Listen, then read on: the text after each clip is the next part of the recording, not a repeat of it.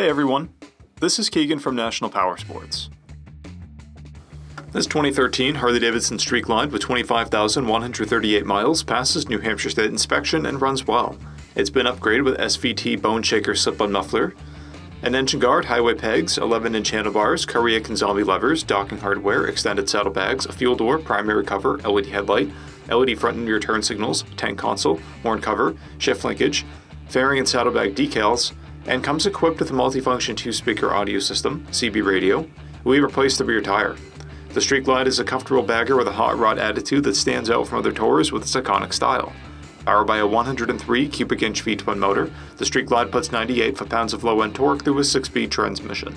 It weighs in at 810 pounds and has a 27.3 inch seat height.